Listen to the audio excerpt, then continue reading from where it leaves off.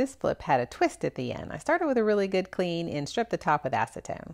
It came off really well, but I was left with all the little paint and the distressing marks, so I went back in with some acetone and a wire brush and got all of those little bits out. Then I gave it a really good scuff sand and a final clean with some liquid sandpaper.